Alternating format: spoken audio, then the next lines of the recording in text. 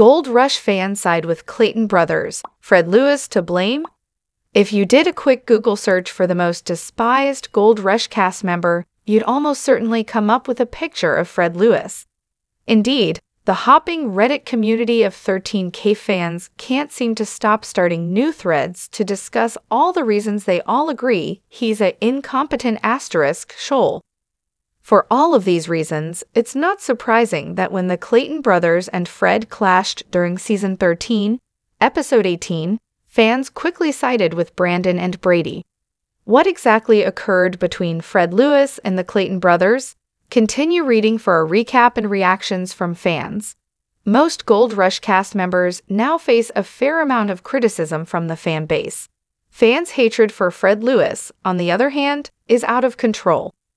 According to a Looper recap, fans have no shame in tearing the miner apart and sending him cruel messages about how bad he is at mining gold. Unfortunately, fans' disdain extends to the crew members, as fans believe Fred has done a poor job of managing them throughout his time on Gold Rush.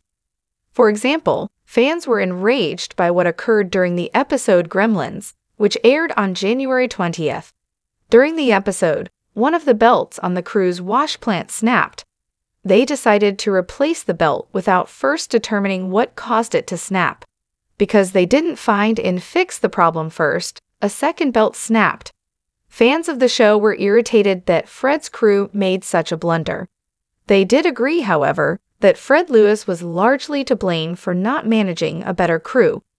Fans are up in arms about Fred and his crew again in Season 13, Episode 18 of Gold Rush, because they botched a deal they had in place with the Clayton brothers.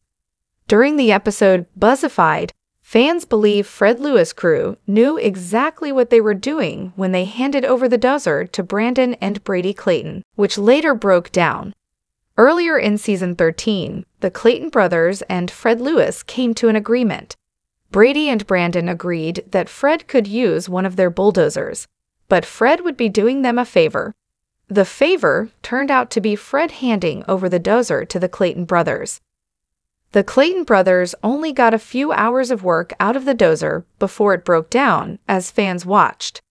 Now, Fred and his crew were quick to blame the Clayton brothers and try to absolve themselves of the entire situation.